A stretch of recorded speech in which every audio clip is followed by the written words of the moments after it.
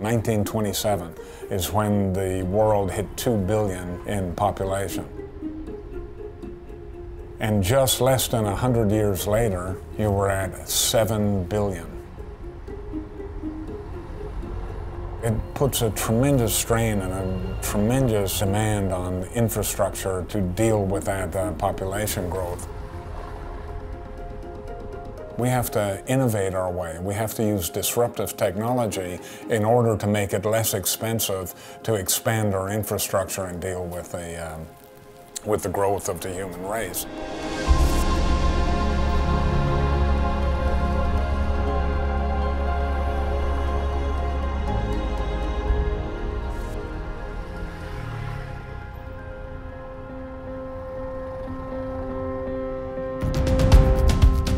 The reality is that the way we used to build infrastructure, that'll have to change, and it is changing. We have new technologies, we have huge amounts of digital systems which enable us to reduce the cost of not only the design process but also the construction process. In London, very recently, there was a building that was built using a lot of prefabrication. One of the big advantages there was rather than having 600 people on site, you only had to have 200 people on site. Now, a third of the people means you're probably going to have a third of the accidents. There's going to be a lot fewer people in harm's way. And that safety is a real driver for the use of digital systems.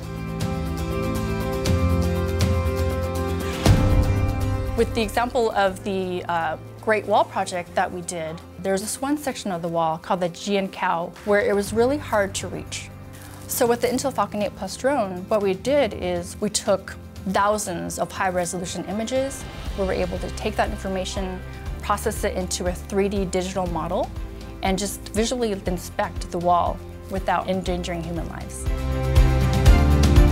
I was doing a study on machine control and the equipment, and I was interviewing the drivers of this 3D machine control, and I asked them what the benefits are. So they went through the usual, the accuracy, the efficiency, all the things we expect with digital technology.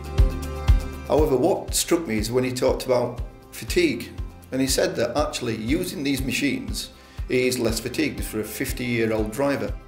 So he said to me that actually when he goes home on a night, he knows he's got a job well done, the efficiency's up, he's hit his targets, and he doesn't have to worry about the accuracy. To turn that into an analogy that somebody that doesn't know 3D machine control, imagine you're in a car and you're on a long drive and you put cruise control on. It's as simple as that.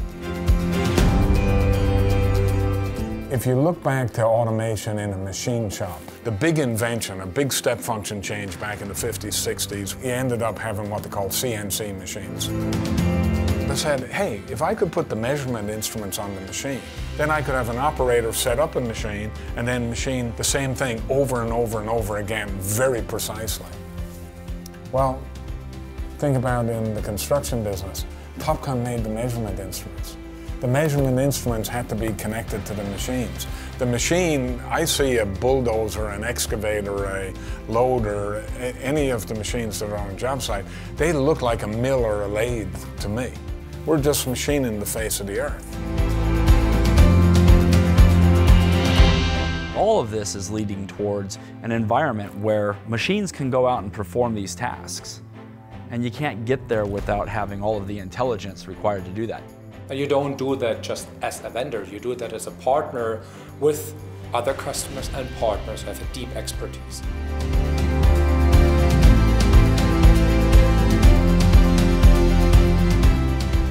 The technology that is available today that wasn't available even 5 years ago is so revolutionary to what it is that we're trying to accomplish that every day you get up, if you're not excited about this business, and what we can change, we're changing the way people are building infrastructure in the world.